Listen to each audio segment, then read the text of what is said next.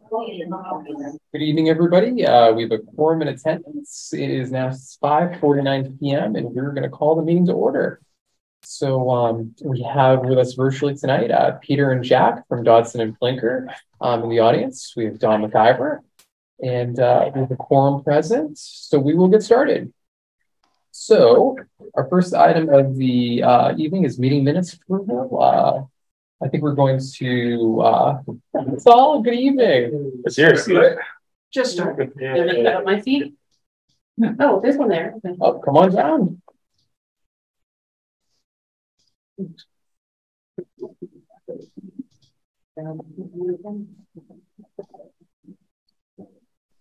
So I believe we'll postpone minutes approval until the next meeting, because we do have to work on a few copies of previous meeting minutes, and we'll get drafts out and get those approved at the next meeting.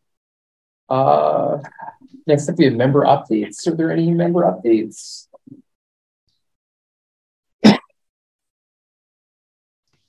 Hearing none. Any staff updates?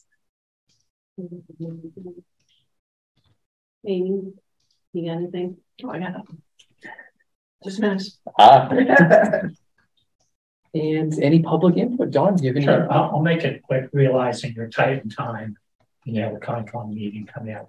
So there are a whole slew of things. So there are the two issues I mentioned for this evening. One is, do you have sort of a focus in sustainability?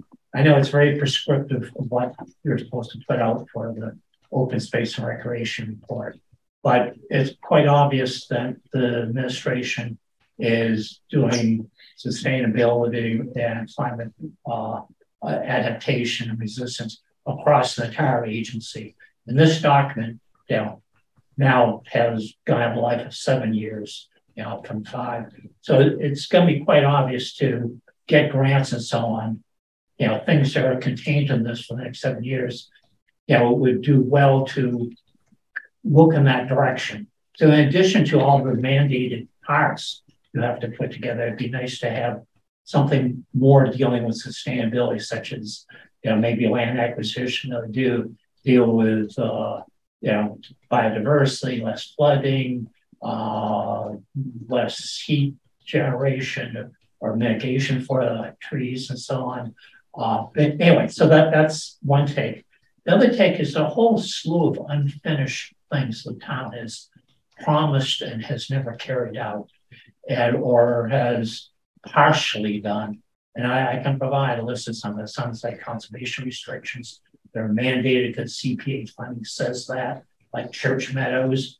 There's Mill Pond, which both New England Forestry Foundation and I from the Woodland Conservation Trust have punctured land to be used in order to clean up Mill Pond.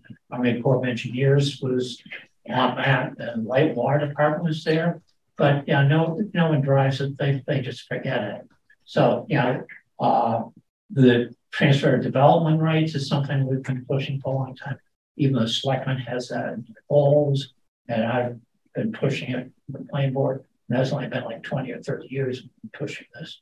Cobb Land, Whitewater Department agreed to do something 30 years ago and committed to it and hasn't. And some documents, the Gog Hill Orchard, of course, is something we all know about that has never been monitored. And even the selectmen admit that they don't have the expertise or the time to do it. So however that gets resolved, it'd be nice if there was someone in this group that typically monitors stuff, maybe on top of whatever. So anyway, there's a whole slew of stuff that like that, unfinished business. Land, the promises there too. So they're easy to make promises. And the Morgan land, that was supposed to be transferred to Concom on 2 triggers. And after that, even Keith Bergman dissolved the legal agreement that people voted for at town meeting without anyone's permission. So, they're unfinished business. Okay, so anyway, that's it. 2 things. And I'll write something and send it in. But I think it is important to address some of that. We need to clean up some of the stuff. and meet some of the commitments we've made with both finances and town meeting votes. Absolutely. Yeah, if you could send us a list, that'd be great. And start looking into getting some things accomplished. There's an opportunity to review stuff and clean it up. Yeah, absolutely. Perfect. That's it. That's my damage. All right. So next we have updates from Dodson and Blinker. Jack and Peter, did you have any updates for the committee tonight outside of what's already listed on the agenda? I don't think. Well, what's listed in the agenda may not cover what I share with you in the email. So I think what we have to share tonight is a fuller review of the public meeting 2 findings, and then before that, a review of the community survey for where it is right now, with 1 more week to go before we close it. So those are the main things. And then from that, we'd love to launch our discussion about goals and actions and vision for the 2016 plan, that we can take away some of your input tonight and draft some things to share with you all. I also just wanted to follow up on what Don just said, that it would be incredibly helpful, Don, to get all of those things in writing for us. I heard and took notes as best I could, but I'm sure I missed things, and I think a complete list would be very helpful for what we can do in the plan. And in turn, if I get to see what you're working on, I can focus it a little bit better, so you have a much better draft when it's done. So yeah, having low access to works in progress would be very helpful for both of us. Absolutely. Yeah.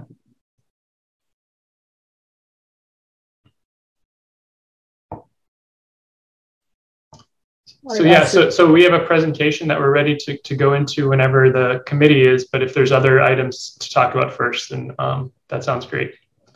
Jack, why don't we jump right into what you have for us tonight, and then we can go on from there. All right, sounds good. I'll share my screen. Looks like I need to be made a co-host, maybe. Okay. Maybe.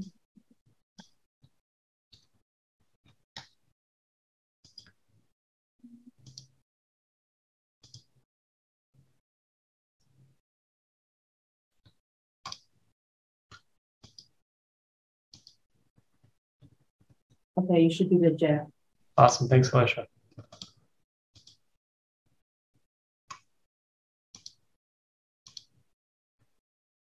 So actually, a lot of what we'd like to share tonight is sort of a summary of the public input process we have so far, because we've gotten a lot of input from the second public meeting and from the community survey so far. And so I think that's the main focus for this presentation, is trying to find what are the big takeaways from that can inform the planning process. Here's a photo from the public meeting 2. Alicia's group was talking about recreation and trails. So we plan to go over the community survey and go deeper through some of the findings from the public workshop than we did last month, and then get some of your input on how those findings inform what the community vision for the plan will be, and take a look at some goals and priorities.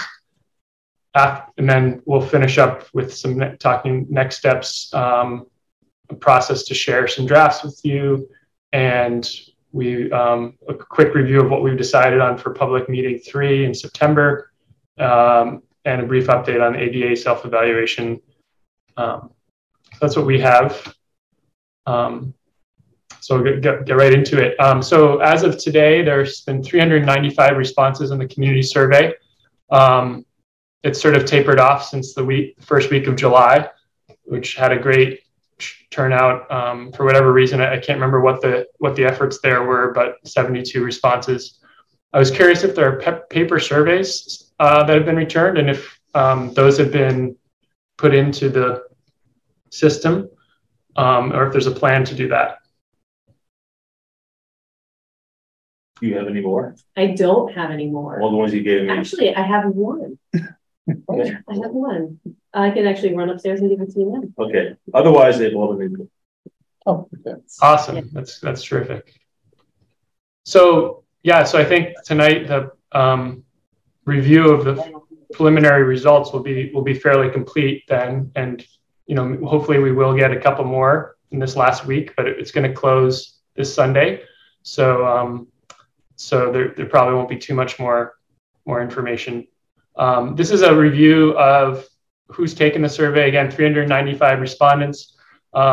This is some of the background information that the survey asked, and it showed that 98% of the respondents were residents. 12% also said that they both live and work in Littleton. A lot of those respondents had lived in Littleton, about 2/3, for more than 10 years. And then only 7% had lived in Littleton moved to Littleton in the last 3 years. Another quarter have been living in Littleton for the last 4 to 7 years. Majority were female, and the majority were aged 40 to 64, which is, I think, maybe common for surveys. I'm not sure. I don't can't say that definitively, but in the surveys we've done, that seems like people who take the surveys and are engaged that way. Were the age were those the age brackets, or was there more? Yeah, there was one or two. I think there was there's 2 younger age brackets, maybe under 18 and 18 to 25, and that those weren't combined. Those are just whatever you got from the survey. The ones here are not combined. That's right. Yeah. Right. Yeah. But yeah, if you're adding these up, it comes to like 98% of the survey respondents, I think, 97.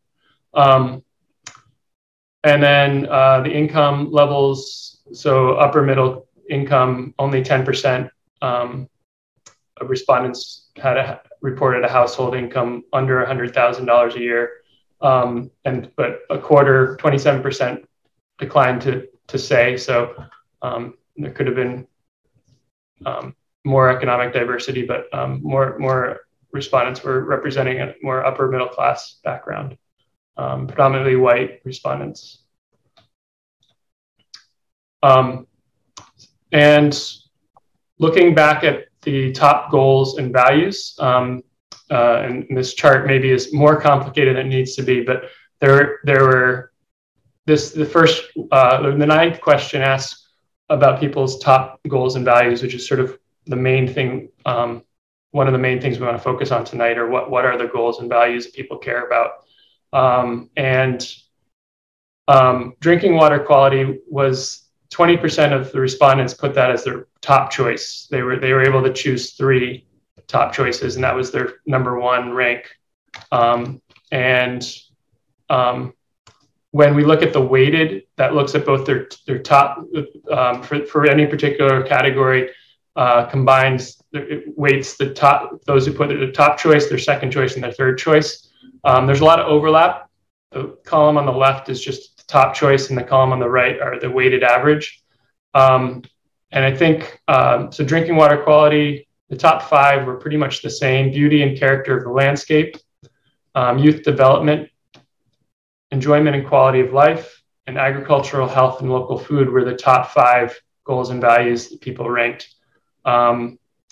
So that's helpful to know what people are caring about, and maybe informs our vision statement. So we might return to this later on in tonight's meeting. Equity and access was also important. Even though not many people ranked that as their top priority, many people ranked it in their top 3. So it came out higher in the weighted average. And economic prosperity was also came out strong. Economic health and biodiversity is worth mentioning, and that came up in public meeting too a lot as well. One thing that I wanted to mention, and also in relation to Don's comment, is climate resilience.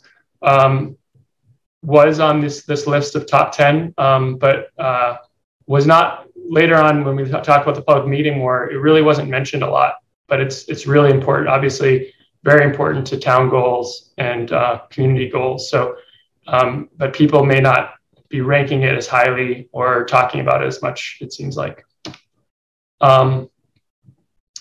And so these were some areas of sort of opinions about the status of open space and recreation resources in Littleton.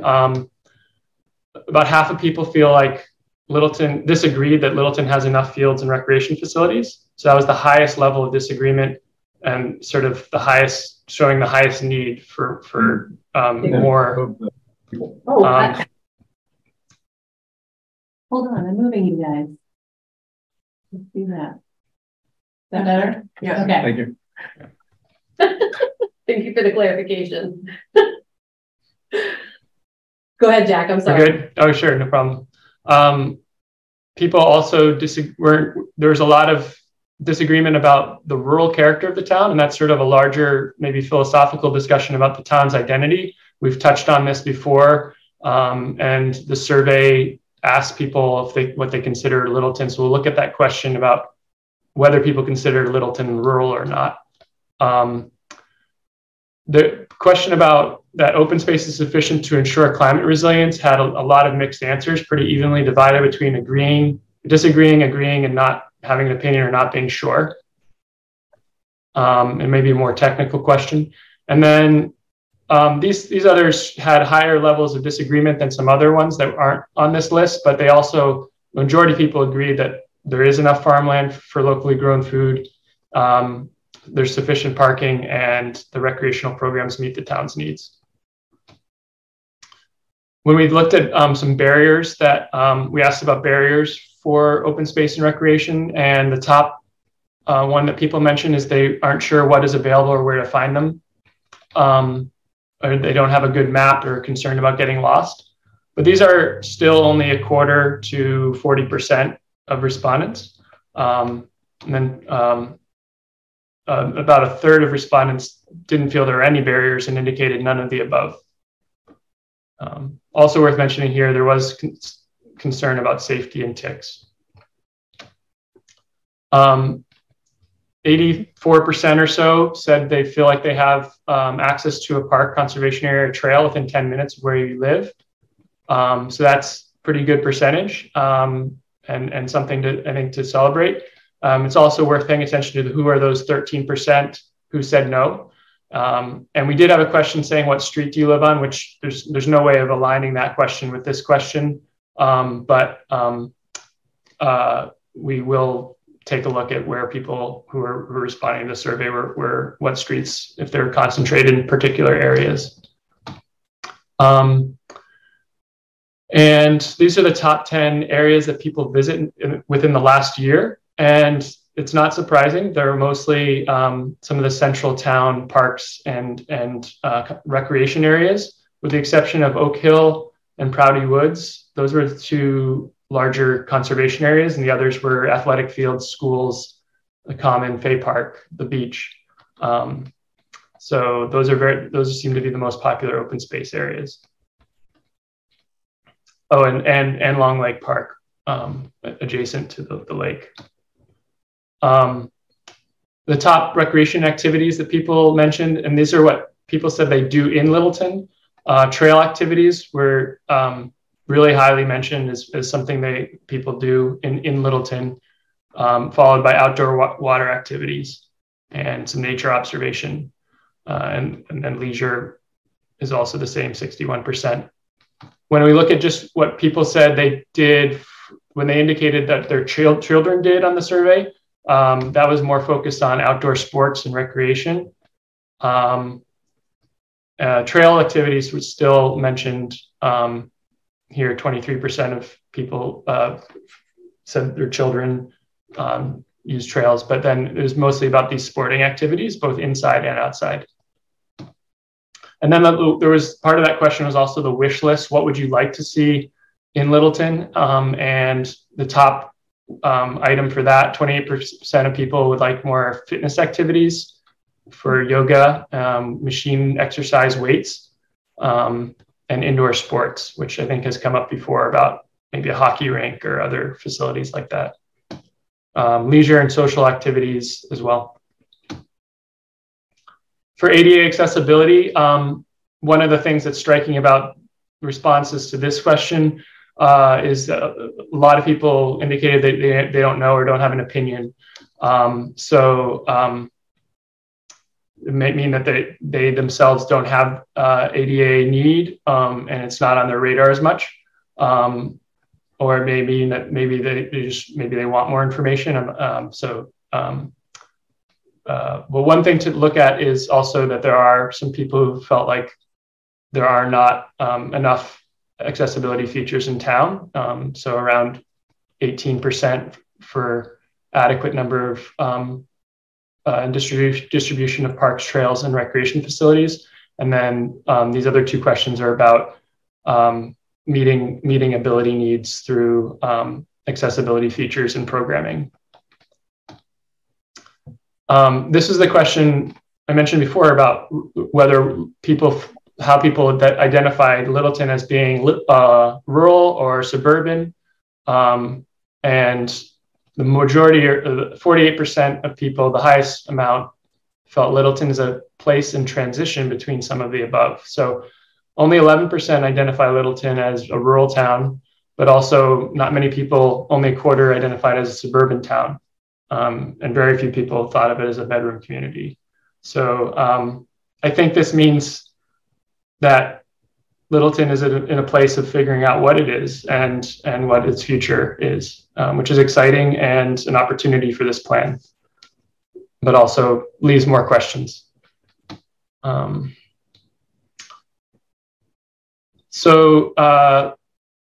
The question about budgeting, 70% of people said they would support dedicating more of the town's budget to achieving open space and recreation goals. And 25% indicated they would like more information, but only 5% said no to that. So there may be support for dedicating more funding to open space and recreation. So those are the main findings from the community survey. I can pause here in case there's any questions. There's the survey, you'll have a chance to look through the full findings of the survey and go deeper, but those are some of the main highlights that we pulled.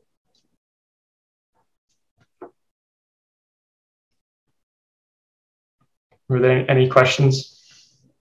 I don't know if you have this, dude. I'm just wondering how the demographic information from the survey compares to the town demographics. Yeah, that's a great question. So I think that would require a little more research. I can't say that right off the top right now, but yeah, you can put that in context.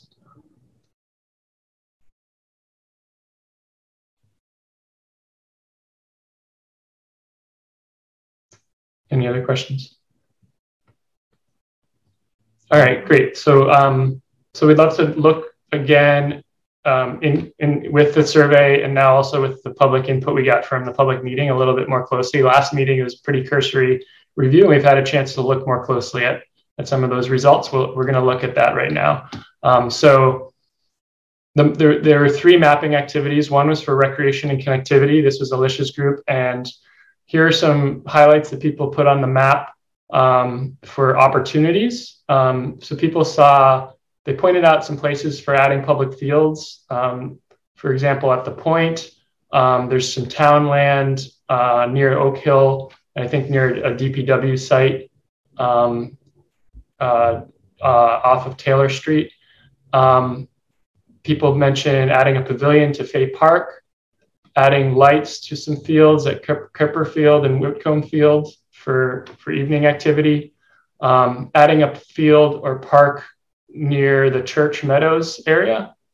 There's also a call out to maybe make a general activity space on the other side of Route 2A there, adding trail access into Westford in that area to connect to Kimball's, forming connections between Long Pond and the town forest, and also maybe going south. And then maybe extending some Williams land off of the Newtown Hill Conservation Area, creating a community garden along Nagog Pond. And people mentioned a ritual area in the Sarah Doublet Forest and maybe expanding and enhancing that. There's also a question about the Neshoba area that Neshoba Day Camp area, I think it's called, that sounded like the town might have the right of first refusal for the potentially acquiring that property. I don't know a lot about that right now, but that was. I think people are interested in that. Yeah, I don't think there is. No, okay. Definitely. I've never heard of one, put it that way. Yeah. It's under chapter for some kind of open space, but I don't think that's a likely possibility. For recreation. Yeah. Okay. Yeah. Great, thanks. So we might remove that. Is that what I'm hearing? That I don't believe that exists. I think the idea that I remember from that night was that people were interested in wanting to see what the option or the possibility of that could be in the future. Well, if it is under 61, whatever recreation is, Yeah, so right. then we would have right of first refusal. Okay. Sorry. Yeah, so legally the first right of refusal, but that's also where the Neshoba Indian structure was very close to Sierra Delta. So there are some concerns about the cultural, archaeological aspect. Put a community garden next to Magog Pond. Maybe they meant up more in the orchard area. I'm not sure where they meant. Barn, maybe, like where the other side of the road from the orchard. Yeah, on the other side of the barn from the 10 or so acres that the compound theory has. I mean, it sounds like it's the Neshoba camp area. can you see my cursor? For the garden. Yeah. Yes. And you talk to folks there, and they have no intent of letting it go. They're planning for the next several generations. Neshoba Day. Yeah. Excuse me. Neshoba Day, is there? Or for the Neshoba camp area. Yeah. Ask Sarah. I'm not sure about the community garden, and I don't know if you remember more about that, Alicia.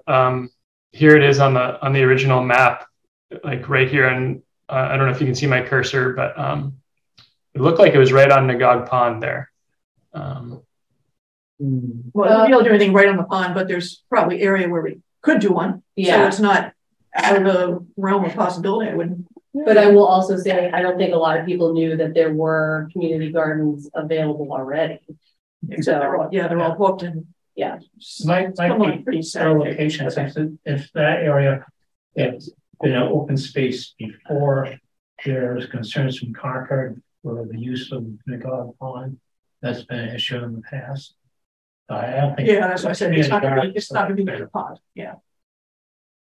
Maybe possibly some other place in the orchard where maybe the trees are gone. Yeah, there was, well, also call out for the orchard to maybe be used for some field sports as well. And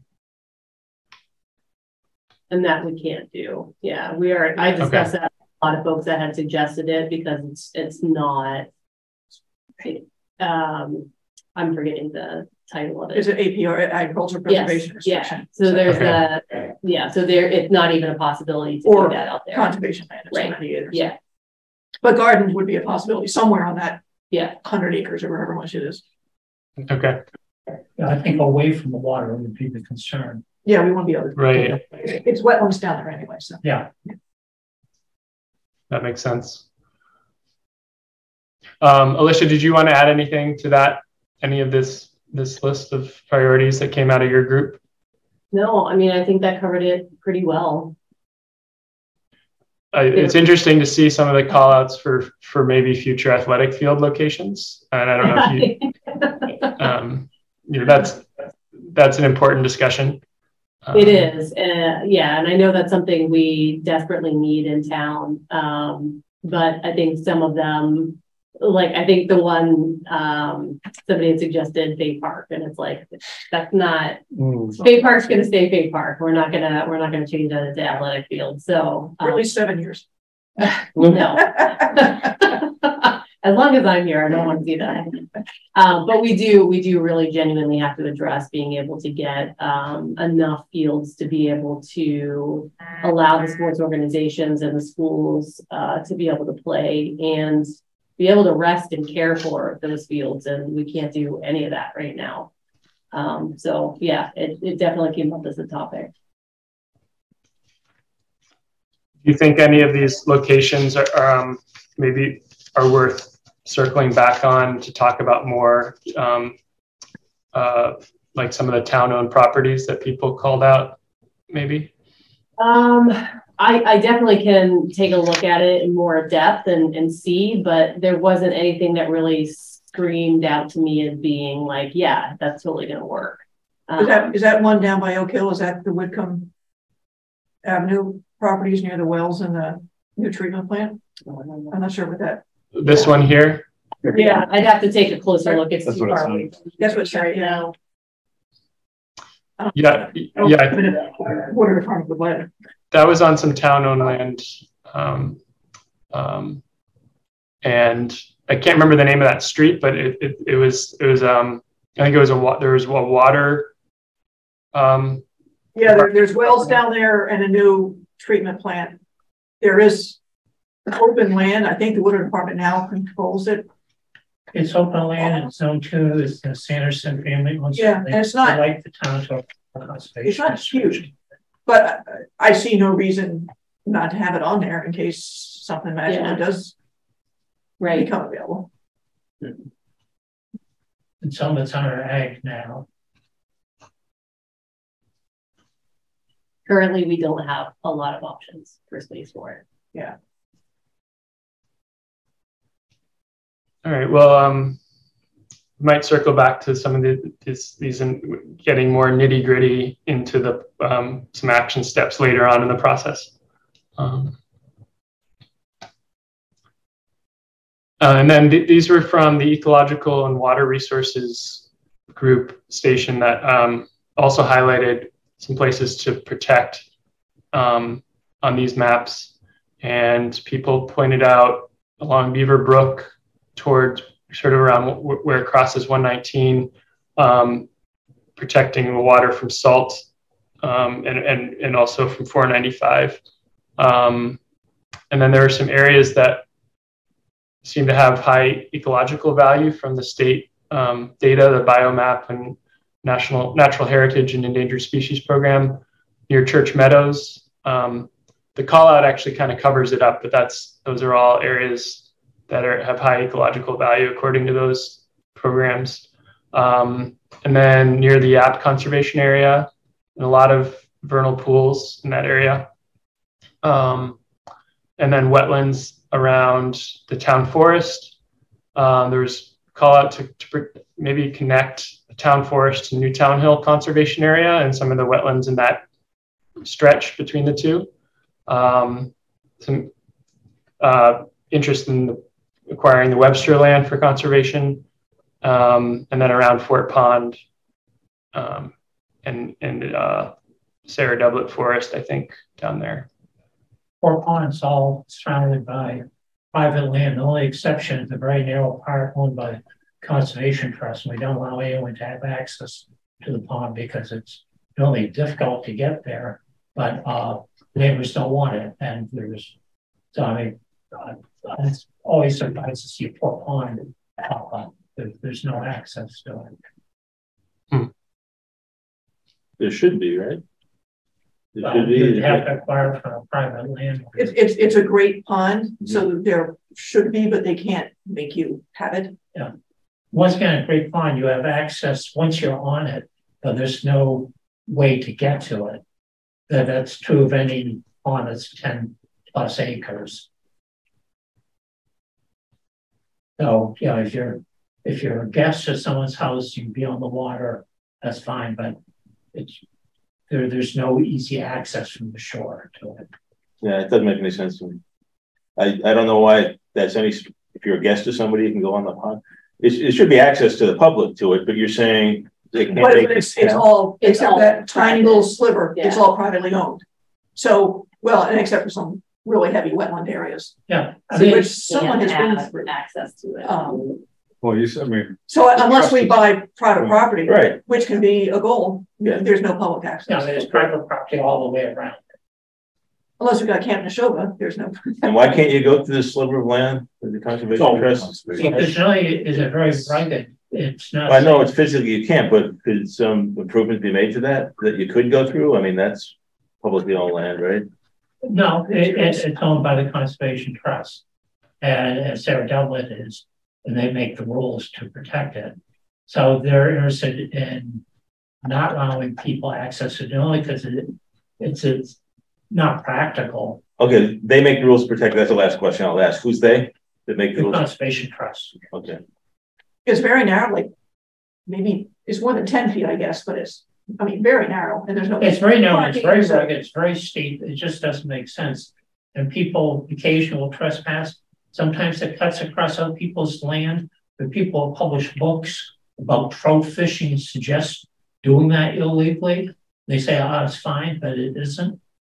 I mean, in any practical sense, it's only a long way down to a very thin sliver, very rocky. And I mean, again, if you had a canoe, so you'd have a heart attack before you died with a canoe in there. And it's steep. Yeah, and that's the only thing that's under conservation. The rest of it is owned privately. There's Lowton Lumber has their windows fitting place there at the end of wherever Maple Road. There are Cohen's at the end of the Speed Point thing. That's under conservation restriction, plus it's also private. The town owns the area just north of Kaliva, I believe, and it's 100% marsh. And I can't remember who I was talking to. Somebody has been in there, like at Highwood or. I have. I got my canoe through there. Okay, maybe it was you then. Yeah. So that's the first time I've heard anybody actually be able to get. But if you had a legitimately friend, just go on their land and just get permission to just walk back there. Technically speaking, it's probably fine to waltz back there if you have permission from a person that actually owns the land. Yeah. But in the 10 foot, you could go on it, but it's technically just too hard. Is that what I'm getting at this?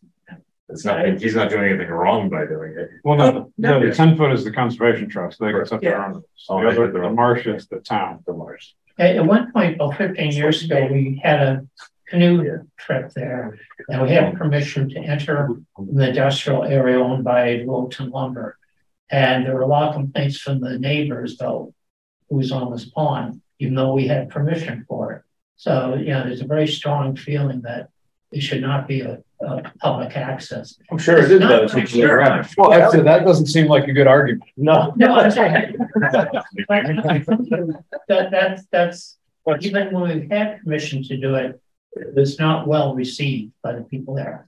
Yeah. And This came up when we were talking about Long Lake and how Right. amply used it is. So many people use Long Lake for canoeing and whatnot. Yeah. Well, we got 5 lakes in town. How come we don't spread the load around? But I don't want to belabor this particular point too much. I'll just make sure I make it a point. The next Spectacle Pond has a ramp.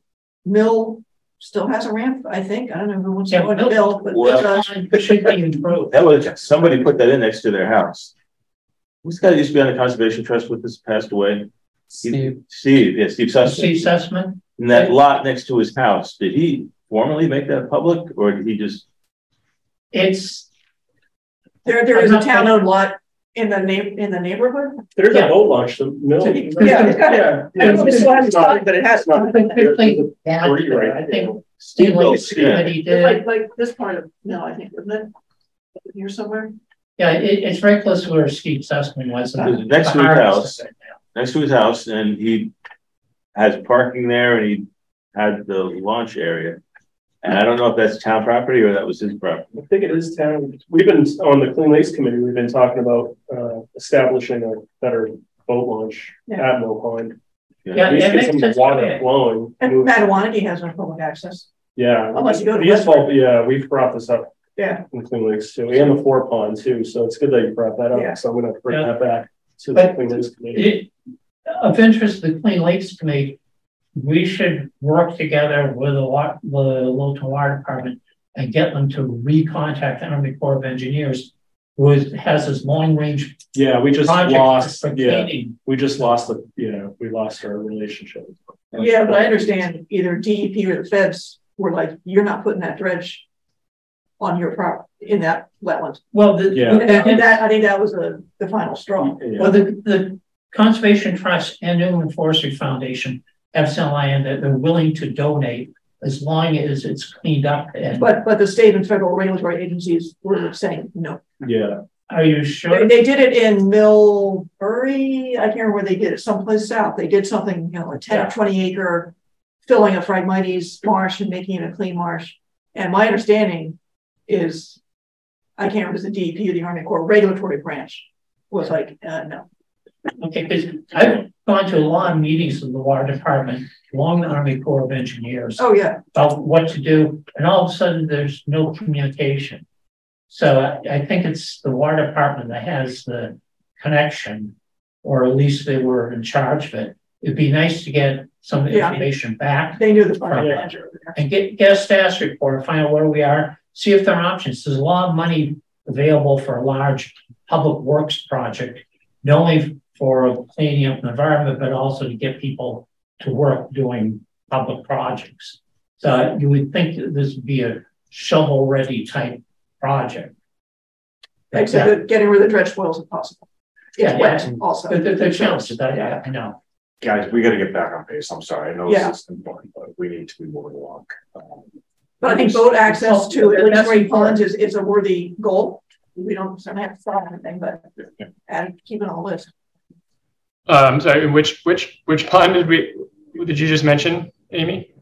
Or I would say the 5 great ponds that we have in town. Public access to the 5 great ponds. It could, be fairly generic.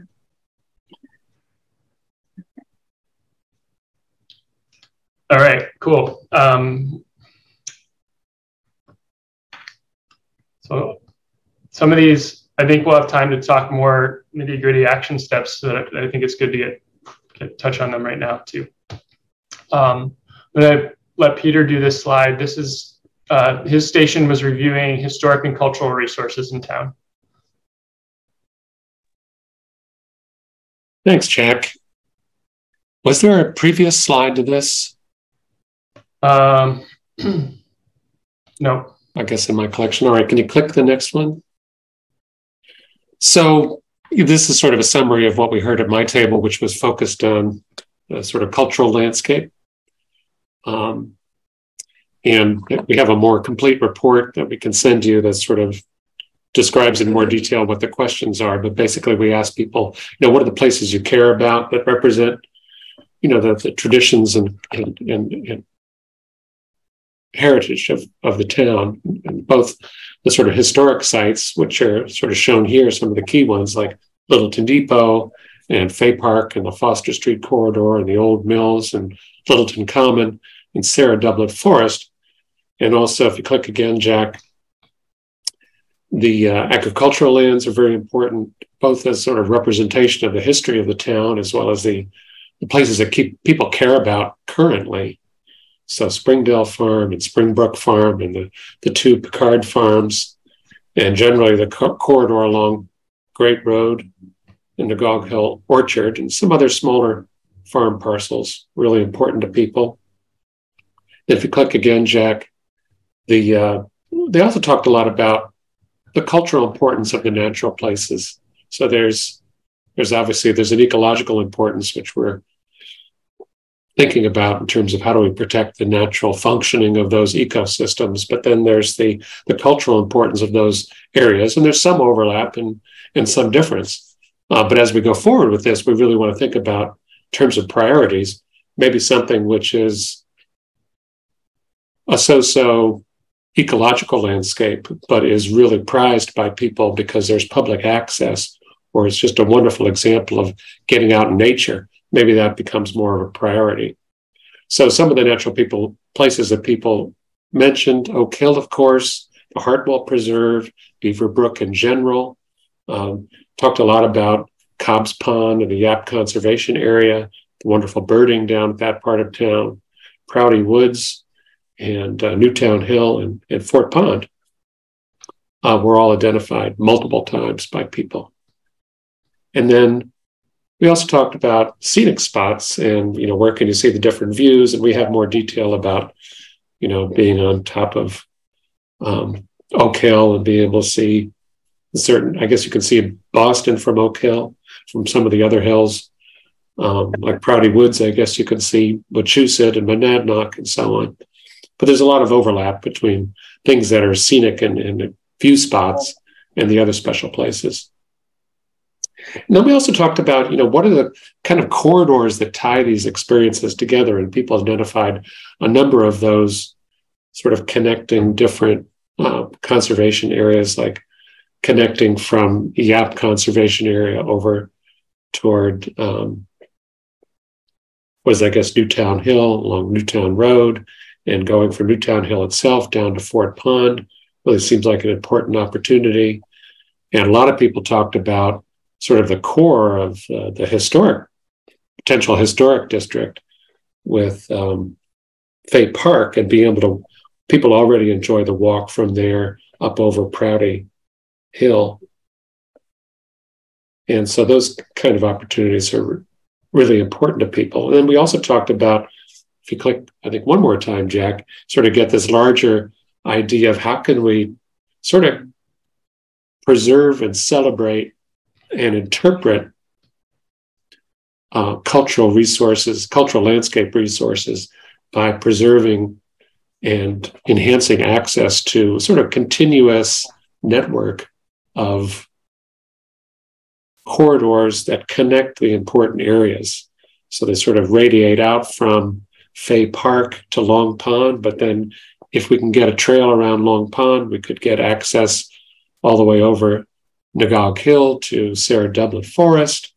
We can link kind of a loop that goes further out from Long Pond, that sort of wider loop that connects from the farmland along Great Road down Newtown Road and up across to the town forest, and then potentially to try to connect from the center of town south down Foster Street, and possibly down to what could be a future anchor at the Webster property, which sounds like that's important both potentially for some Native American artifacts, Native American sites, as well as for sort of natural resources.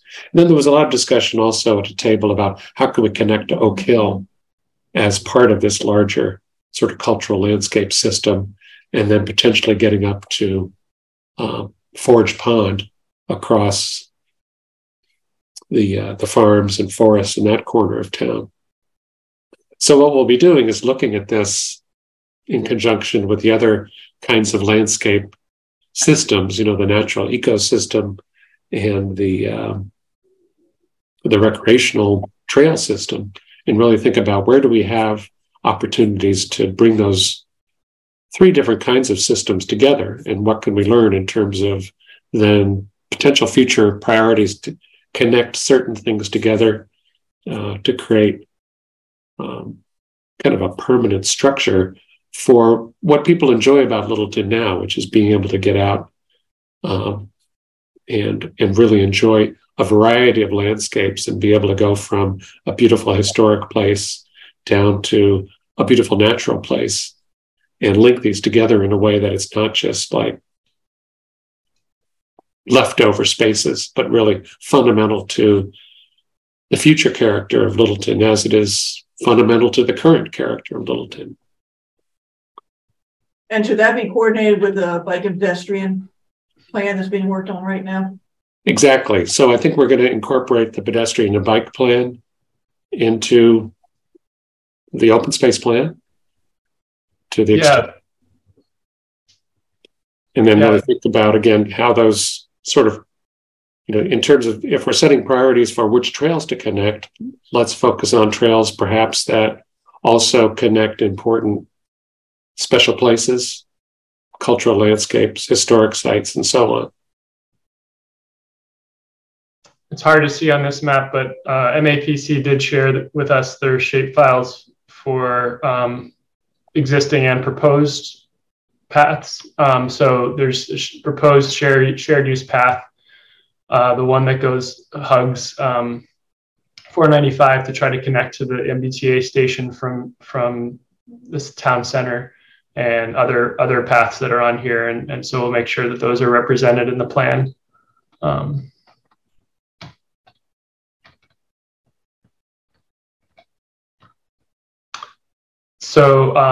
Then the other thing we wanted. Oh yeah, go ahead. Don, you might remember this. The town had a lawsuit with the person that had the last lot here that would allow us to connect Long Lake Drive with the this Prouty property here. Do you know when that expired? Oh, that we could get access. Silverberg. Yeah, I wasn't going to mention it. And we went to court on that, and Alan Silver claimed he owned it. Well, yeah, but then the agreement was it was a time. It was what, maybe 10 years or something that we had to have the trail behind their house. Okay. And now we could have the trail in front. It's all wet. It's all wet. Well, it goes across where Alan Silver claims he owns it. Right, exactly. But so the way that was resolved. The way it was resolved was that when he no longer resides there, then it should go to the town, that corridor in front. So in the meantime, it goes behind as a temporary agreement, right, with trying to recall. So the time period is as long as he's alive and he's right. And resident. I thought it was 10 years. And resident. I don't, because I talked to town council probably 2 or 3 years ago at this point, said, do we have to do something now that's been 10 years to keep our rights to that frontage land? So we should look at that. So that one's possible then, that connection that's shown. Well, there is a connection, it's just not right along the shoreline. Yeah, it's behind us. Yeah, it's a little awkward to go up the hill and over. Could use better. There's also another gap in the circumnavigation around. Well, there really two on Long Pond. There's one close to the state boat ramp. You know, people have to go out to. Yeah, I'm not talking about the whole circumnavigation. I'm just saying that one connection is now available. But there are other definitely things that we can work in the future. And I don't want to hold the meeting up too long. I just wanted to ask about that. Well, there are actually three places where there are gaps where you can't go around Long Pond. We've tried to solve the other one, which is where the very close to the Brown property where the wetlands are. There's a tree farm by the Brown. Anyway, we try to get access there. And that would also be access either there or where the Horace Mann property is, where you have to cut across the driveway, and they gave us no right of passage. That's something we should be working on. We had discussions with them recently, and they were having liability issues. Okay. If you're willing to build a boardwalk, we could do it. Through the wetlands. And one heck of a boardwalk. Then that'd be complicated. But we got the Brown grant part for protecting some of those wetlands. We need to be on either side of it to be able to get access from Prouty up to the commuter rail station. It's something I'll write up. Yeah. Okay. Great.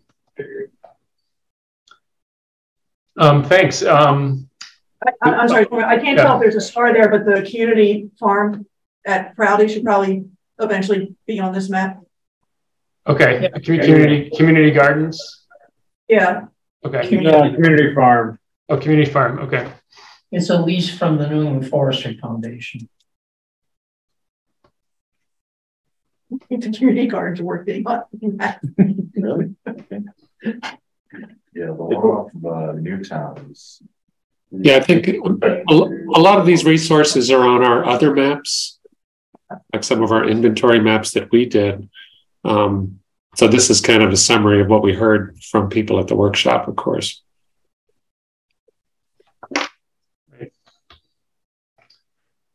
Yeah, so actually we're gonna zoom back out a little bit to look again at sort of the big picture values, goals, priorities as a first step to then help us make sure that we're on the right track for everything else in the plan. And so the other station at the public meeting was values and priorities. I was doing that station and have compiled some of the notes that people put on sticky notes onto the board for that. and in three broad groups: natural resources, cultural resources, and recreation and connections again. So the priorities that people mentioned, the top priority was protect more land for conservation, and this is related to natural resources only right now. So 16 comments were related to that, as citing that as some form of that as a priority. An example, to preserve existing undeveloped forested and natural areas, particularly those adjacent to existing conservation areas, and to create more continuity of open land trails and natural land for wildlife. And so there are other priorities in terms of protecting water quality and creating conservation areas that have more wetlands. So those are the priorities that people mentioned for future conservation. Were in forging connections, extending existing conservation areas, and further protecting surface waters. And then people were really interested in maintaining the existing areas, conservation areas, for biodiversity and habitat. So that was commonly mentioned. There's some mentioning of noise and light pollution, dark skies, and people also cared about getting people engaged and educated. And there was only a couple of comments related to land use policies that were actually at odds with each other. One comment said, allow cluster development to allow more open space, but also allow necessary dwellings. And then another comment was more green space, less development.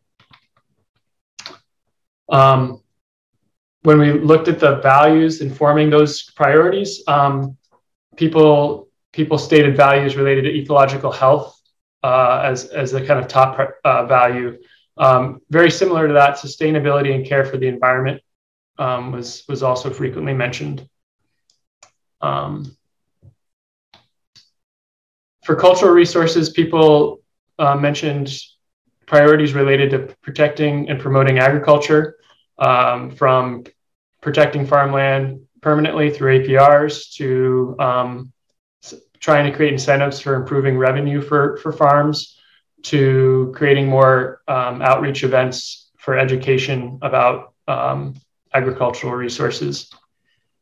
And then people cared about building community connections and cultural connections. So those were important to people, about how to be connected to agriculture, how to be connected to each other and to local culture and local history, including Native American cultural spots and historic homes. And then the values informing those priorities, people mentioned connection to history and culture the most, and then fostering Littleton's sense of community character and sense of place. Education and engagement were important, and social connections and community vitality. And then, just some of the ones that were mentioned less often are also important. So people mentioned local food a few times as one of their values. And then for recreation and connectivity, got the most comments related to this part of the planning process. And 29 people talked about creating more active recreation facilities, aligning future sport future field needs with the future population of schools. People are really thinking about youth a lot in this discussion, and having better access and programs for youth sports. And then also having good trail connections and connections that connect, they called out connecting along the water, along Beaver Brook and other streams, connecting neighborhoods, and then also connecting with other towns, specifically calling out Acton. People mentioned improving some other park facilities, such as pavilions or gazebos, to host cultural programs and gatherings, public park like the Acton Arboretum, and then just increasing the aesthetics of areas with signage and plantings and things like that. And then it wasn't mentioned as often. It was important to some people to improve access to these spaces, and to have enough facilities distributed throughout town, especially near where the largest populations are located, getting back to that 10-minute walking goal. And then a separate category that deserved mention was the question of dog owners and non-owners. A few people mentioned that as a priority of being able to have places for both, so that everyone can feel safe and allowed to have things their dogs want to do, and then places to go where you can feel safe with if you don't own a dog or don't have a dog. Health was the most common value people mentioned, physical, mental, and social, followed by youth development and relationship building. And access and opportunity was important as well for people, and fun and enjoyment as well. Overall, looking at the values completely between these three components, natural resources, cultural resources, recreation, and connectivity, health was mentioned the most among all three, or was mentioned among all three, and it came out the most. And then ecological health followed that, and then youth development. These were also values people mentioned that just were mentioned less common, but were definitely important to some people. I won't go into detail on these right now. Which brings us to the vision and values statement. So we wanted to hear, now that we've looked at all the public input, what's missing from the last plan's vision for open space and recreation. And so again, the last plan mentions links and connections and connectivity. It mentions that both internally in the town and to neighboring communities. It mentions rural character and agriculture. And it mentions equity and access for people of different backgrounds and ages. So this covers a lot of what we were hearing from people now, but I think it leaves out some of the emphasis on ecological health and thriving ecological systems, and then also on youth development and mental and social health that came up a lot coming out of the pandemic, especially. This is a time to sort of add on to this, so we can draft a vision statement that feels representative of what we want for this new version of the plan for the next 7 years. So I want to open that up for discussion.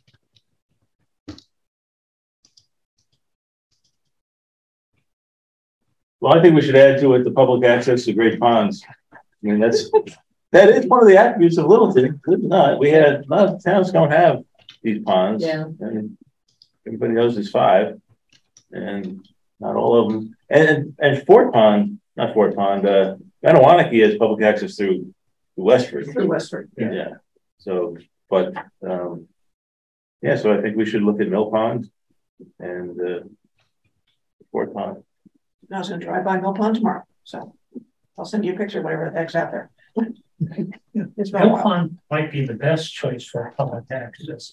Not only the NEF plan is we want to give to conservation trusts. And we all said, well, okay, let's make it access for Mill Pond and by Steve Sussman's house. Yeah. Well, that was my suggestion, to additioning to the visions and values. Yeah, I think certainly what you mentioned about the ecological integrity or health.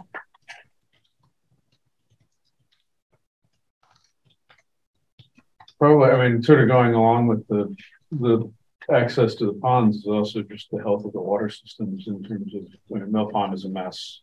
They're filled in with all sorts of stuff. Manawanaki got growth. Actually, they all have a lot of growth. Long Lake had some stuff. So yeah. Are you speaking about invasive species or other forms of? Yes. For the weed growth, is both. It's invasive species, non-native as well as nuisance. So it's both. Could we combine that, the access and health of the town's great ponds? Or just water bodies in general for being great ponds and waterways. here. Yeah. one place that's forgotten about is there's supposed to be a rain garden put on Aspen Road that goes into Loing Pond. That would take care of some of the pollution, a lot of the pollution. That was suggested 20, 30 years ago. Another rain garden went in. And that would be a real asset for Loing Pond and for that swimming access. The beach wouldn't get closed down as often. Do we have the term long-term in there somewhere? I don't see that actually being utilized. If we're talking about, the integrity and the ecological, effects of the net benefits, and I feel like somewhere in there we should be talking about the long run, the long term. Long term and sustainable. Yeah. Thanks.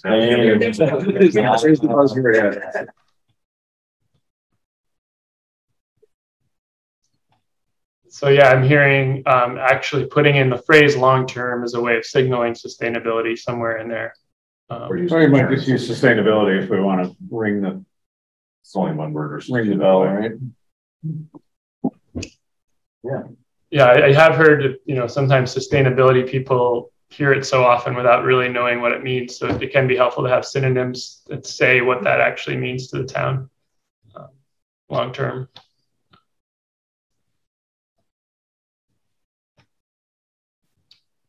Is there anything else? And I guess this is an OSRP plan, but at least a nod to the cultural, historical aspects of those things.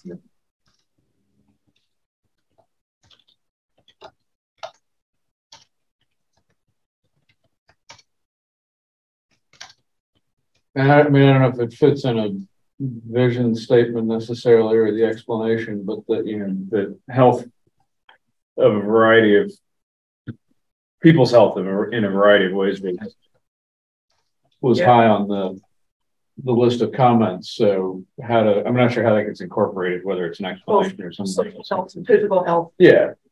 I think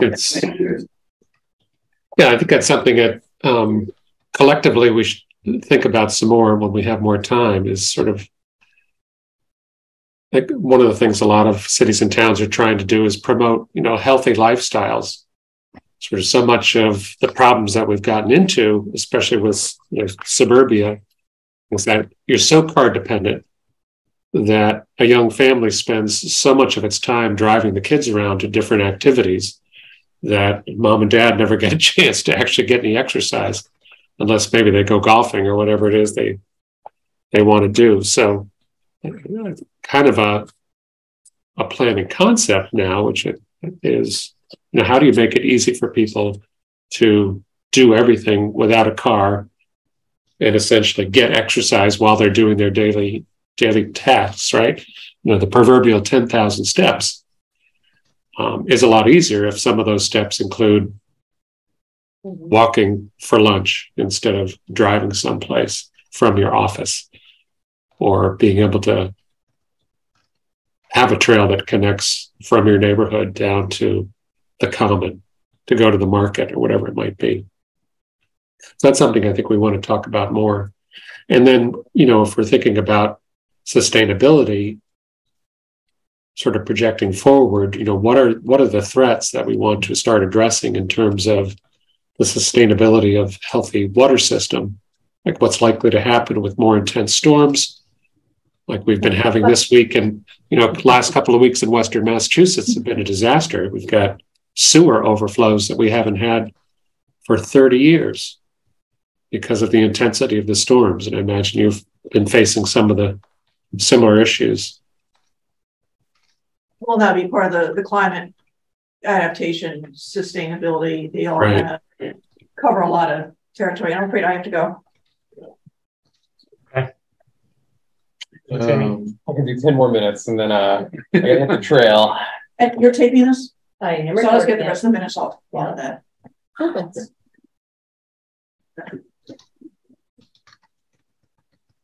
Bye, thank you. See you later. Good night. Good night, Andy. I will see you shortly. I'm eating on the way home and then I'll see you over there. So are you comfortable with us sort of rewriting this vision to take into account some of the stuff we've heard through the public process, what you've told us tonight, and then presenting it to you as a draft? Or would you like to sit around at the next meeting and? No, I think present us with a draft. Yeah. Yes, please. Okay. Is there anything anyone wants taken out of the old one? Or I was gonna grab onto the third rail, and just, given the things we saw in the survey and some of the comments, is rural character still appropriate? I thought it was. One of the comments very high. It said rural character. Well, finding the swing vote because most of the people didn't know which one it was. There's like in flux. Like, we want to find a way to get everybody. Right. When people doesn't know what kind of community this is, back to its rural settings. Maybe. I just saw it high on one, but I mean, it was when we asked if it was rural, suburban, or other bedroom or other, it was mostly other and very little bit rural. Yeah, it was like 57% didn't. It was like in flux or transition and didn't know what to call it. Yeah. This one right here. Yeah. So we already lost that battle. You're saying? I'm asking the question. I would still. Well, it's still describing Littleton now, not in the future. Didn't really ask where you want to go. Where you want to go. That's true. That's true. Yeah. How do you want it to be versus where it is now? I mean, I guess I personally, I would still kind of think of it as rural, because there's more farmland than I typically think of as suburban. Right. That to me is kind of the. But on the other hand, we have two major highways running through town, so maybe it's not so rural. That can be like all the world that we have to offer too. That can be the other thing. That can be right. That could be that. God, yeah, conservation trails is amazing. I think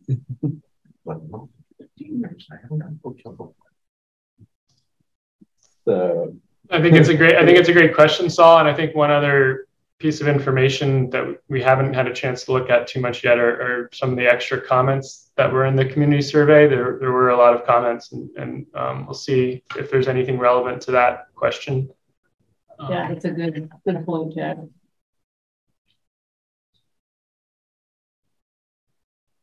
Yeah, I mean, I am not. I guess I'm not advocating one way or the other at this point. It's just a question. It's a question, and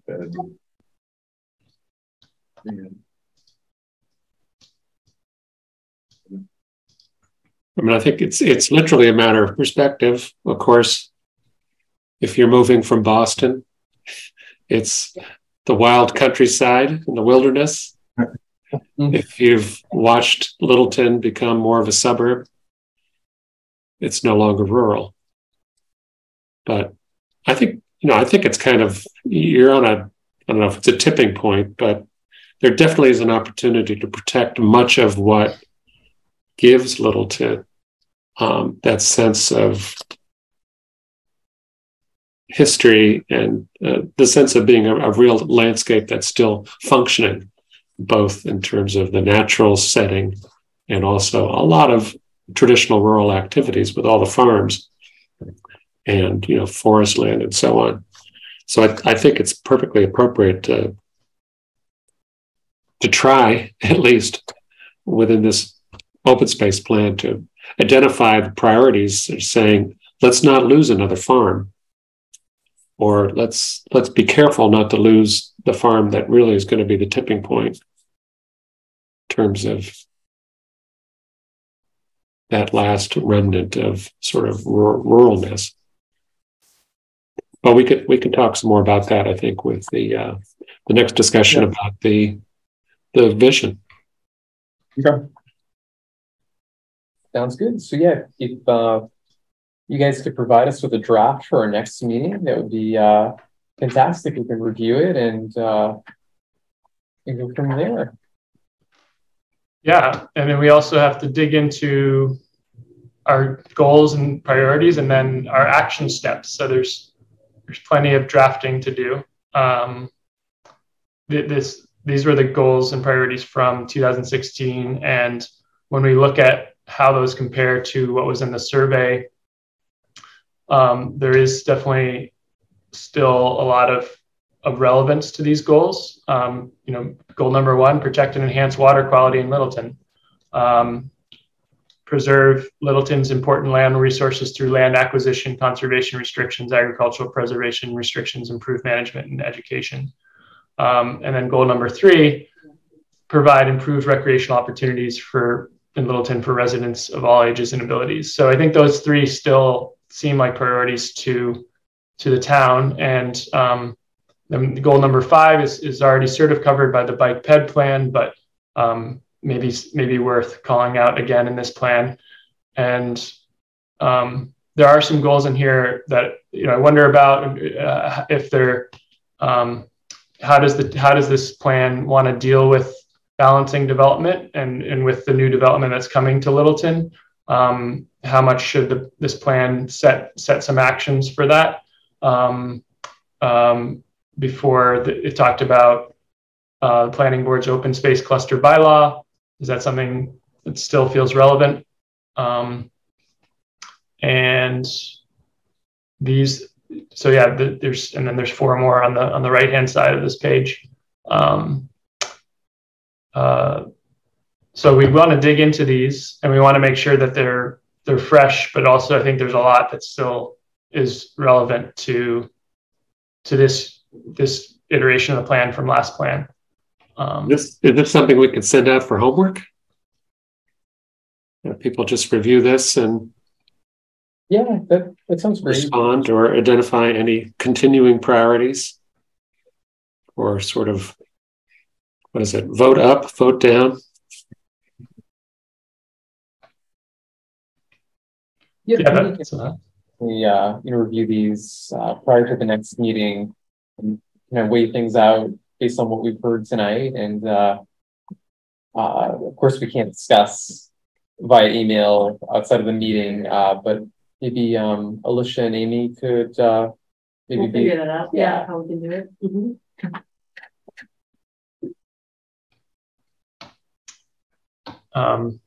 Okay, yeah, I think it makes sense to try to coordinate some of this and give.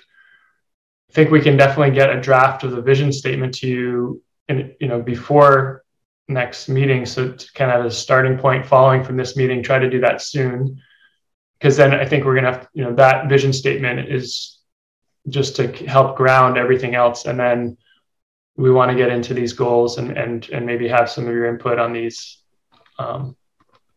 Before crafting our action plan.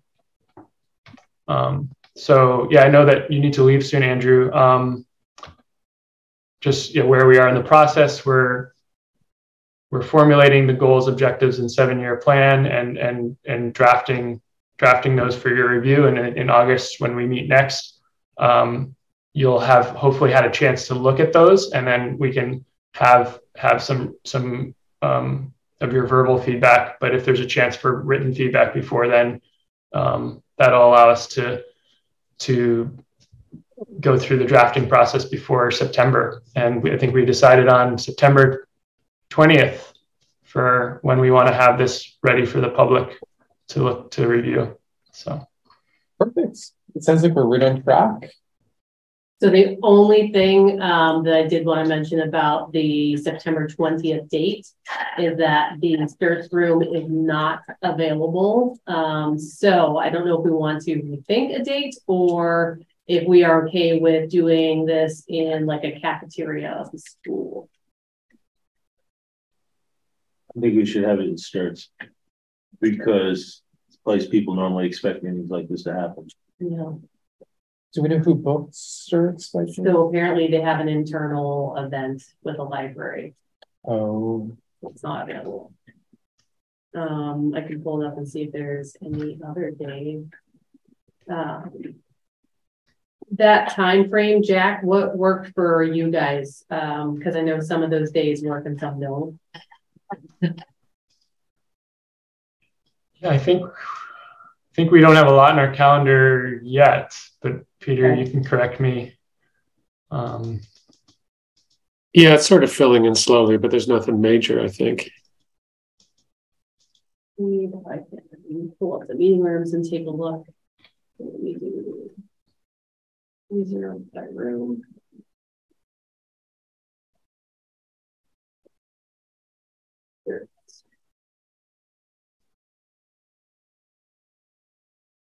Take a look and see what we got.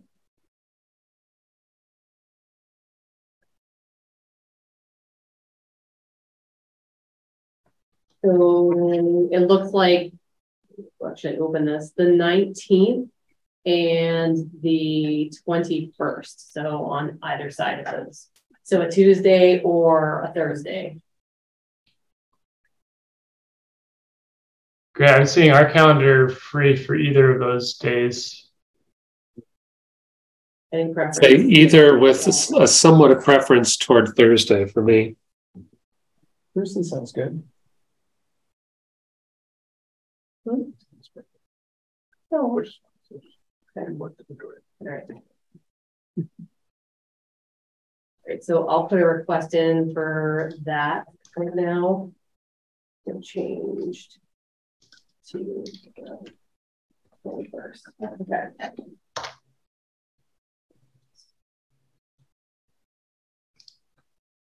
And were we still going to stick with the 7 to 9? That sounds good. Yeah, we're amenable to what you think is the best for people's schedules. So. Okay.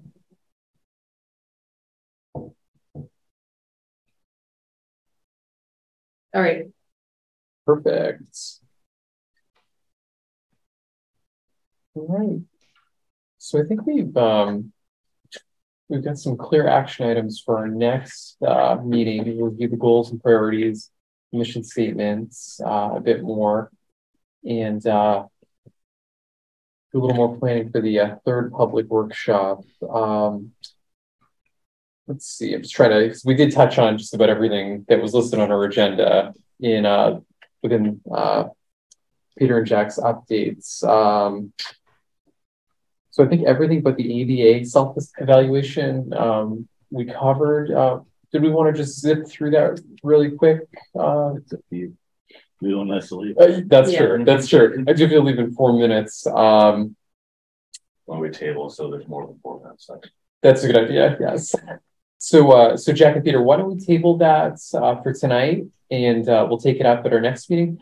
And while we have everybody here, why don't we go ahead and set the next meeting dates?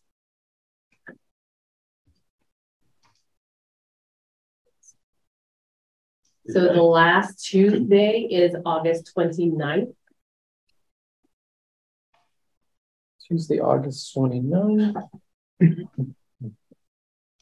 that work for everybody? What time? Do you want to shoot at 5:30 again? Should we do 6? Since it was a little bit, we ran a little bit late today. Yeah, did actually get here.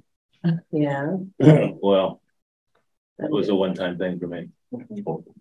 Hopefully. Still go back to 3 weeks for the permanent ones. So it's good fun, let me tell you. Yeah. All right. So 6 p.m. on Tuesday, August 29th it is. First day of school. Oh, is it? Oh, is it? Oh, Is it okay? That's fine. First day of school? Yeah, I'll drive that. I have to drive back. Why are you here? No. I'm serious. I'll show up to this. Nobody else volunteered. Okay, so August 29th at, we'll do 6 p.m. Perfect. Okay. All right. Well, I do believe that we've covered just about everything. Any last minute thoughts before we close out? Just one of the goals for 2016 we're going to look over. Was that in the book you handed out, Alicia, when we first started this thing? I believe so. If not, then I will definitely get all of that to you guys. I was like, if Yeah. we can get the presentation from tonight, that would be. Yeah. Oh, yes. Would you be okay to send that to me, Jack? Sure. Yeah. Do it right now. Perfect. Well, thank you so much for all the compiling and analysis. I mean, I'm super impressed with what you guys have done. Yeah, it's definitely exciting to look at the public input and people's sort of the heart of it. So. Excellent. All right. Make a motion to adjourn. We have a motion to adjourn. Do we have a second? Second. All those in favor? Aye. Thank you, Jack and Peter. Yeah. Thank you all. Have a good August. Good night. We'll be in touch. what do I want to do? Was it not recording? It was recorded. I saw the Stop recording. Okay, I'm like, I knew